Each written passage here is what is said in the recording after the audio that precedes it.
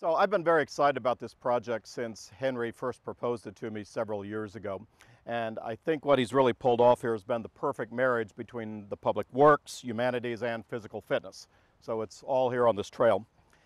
As everybody knows, I'm a historian by trade. I teach history, I read it, I study it, I write about it, I drive my relatives and friends crazy with it, I go to bed with it, I make my wife jealous with it.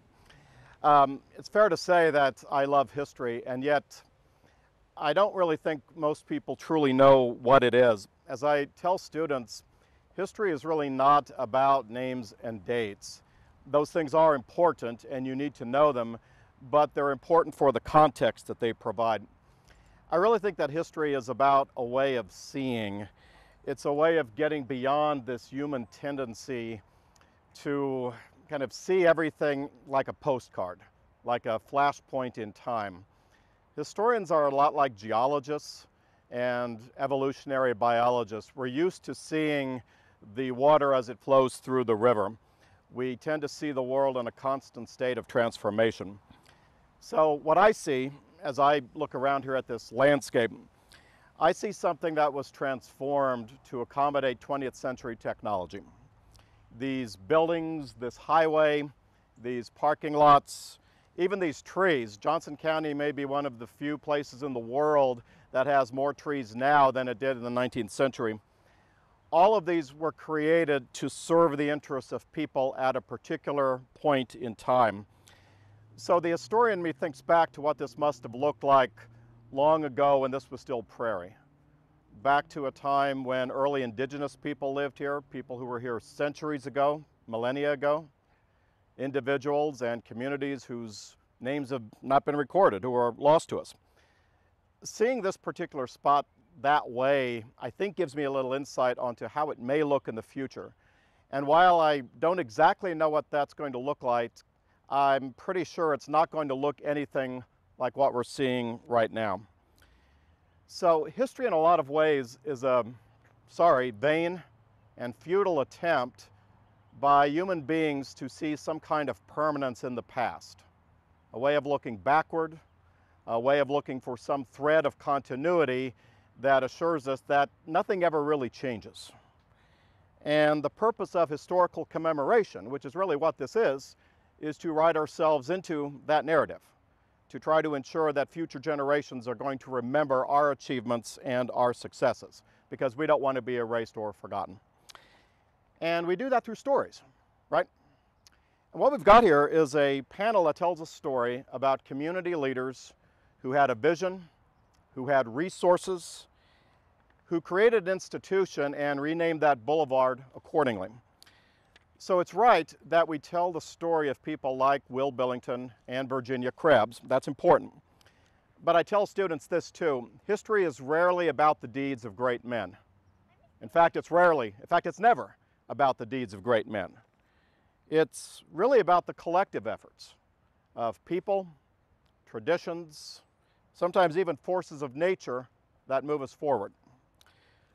For every narrative like this, which is a success story, and we know it's a success because JCCC and College Boulevard are still here and doing pretty well after half a century. For every story like this, there are a whole lot of other stories that were started by people with the same vision, with equally strong resources. And yet, those stories aren't here anymore. There are many stories about other colleges, churches, banks, businesses, towns, all started by people like this, and yet they've today been forgotten, except by history nerds like myself. So why? What's different about this story that makes it unique? For me, the answer resides in the people who are seldom mentioned. Johnson County Community College has been a success because of the thousands of staff who have worked there over time. These are the people who serve the food, maintain the facilities, answer the phones, pay the bills. These are the administrators who make and have to own the difficult decisions about the college's future.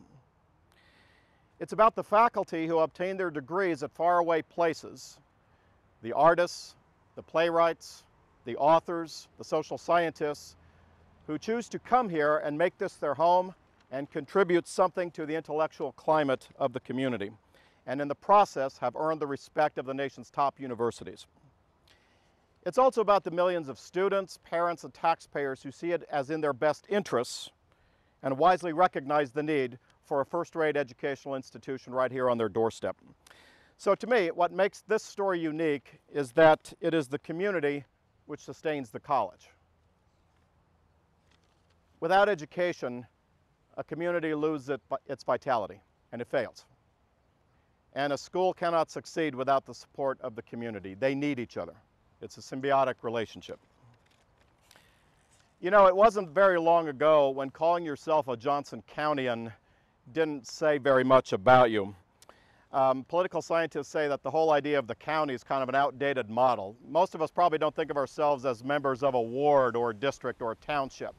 And I dare say when this was all put here back in the 1960s, Johnson County was nothing more to most people than a few lines on a map of Kansas.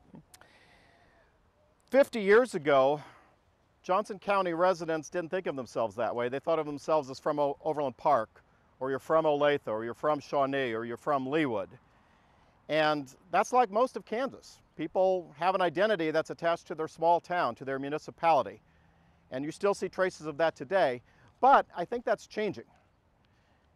That I'm aware of, there are only two institutions that give Johnson Countyans a shared sense of purpose. One is the county government, and the other is JCCC. And I'd like to think we have more oomph than the county government. We're only one of two bodies in which all of Johnson County can take pride. And so in that sense, JCCC has not only served the wider community, but it has been instrumental in creating it. So I'm proud to dedicate this panel on behalf of all who've been a transformative force. I'd like to think it's going to be here 100 years from now. I'm not naive enough to think it's going to be here in 200. Future generations are going to do with this landscape whatever their current interests decide, just like we have done. And they're going to take their own lessons from the past, no matter what we try to convey to them. But I think it's more than enough to say for the here and now, this is us, this is our achievement, this is our success, this is something we take pride in, and we hope you'll remember. Thank you.